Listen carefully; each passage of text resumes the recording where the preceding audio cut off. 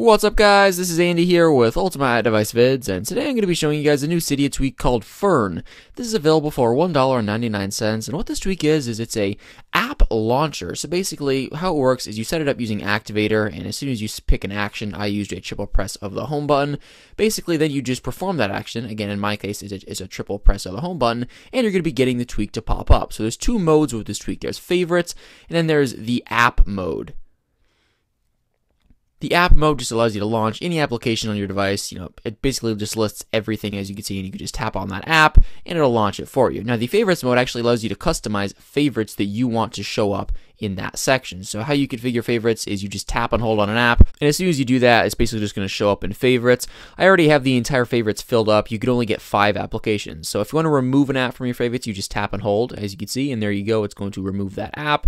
Now let's just add one, and again, you just tap and hold to add as well. Tap and hold on. Let's just say iBooks. Now, as you can see, iBooks shows up there.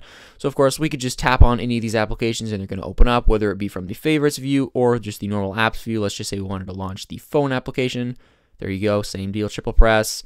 And let's just go to settings now. And again, you guys get the point. It's like an alternative to the app switcher, but of course, we still do have the normal app switcher, of course, as you can see right here. And if you guys head over to the settings application, there will be a Fern preferences panel. And here you could, of course, enable or disable the tweak up at the top. You could also configure your activation method directly from here if you want to. Then there's some configuration interface options. So, of course, you could have it so the default page is either favorites or apps. Let's just change it to apps. And now when I triple press, as you can see, it's going to take me directly to apps.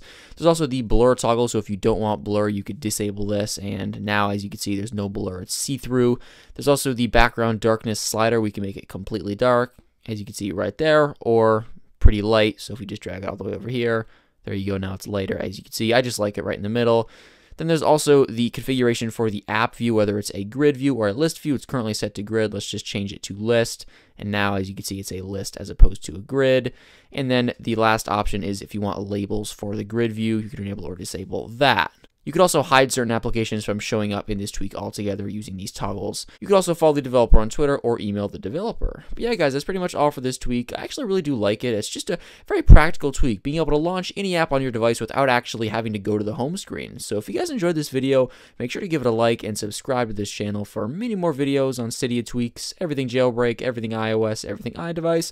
Also, make sure to follow the channel on Twitter, like it on Facebook, and also make sure to follow me on Twitter. I'll put all those links down below in the description. Thanks a lot for watching, guys.